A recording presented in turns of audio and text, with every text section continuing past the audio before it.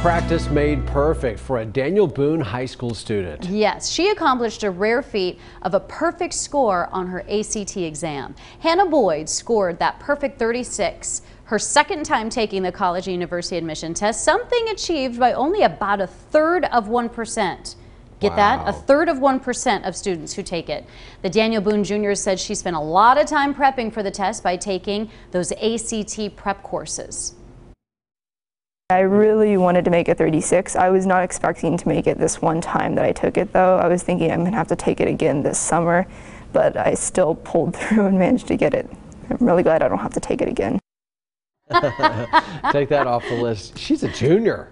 Hey, so her best advice for other students who plan to take the test: study and prepare, but definitely give yourself a break from studying the days leading up to the test so cramming doesn't work, according to Hannah.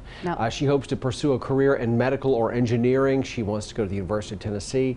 Is there any doubt she will not do exactly what in the world she makes her mind up to do? She's destined for great things, that's for sure. I cannot believe that. Perfect score. I don't remember what I made, but it wasn't anywhere close to that.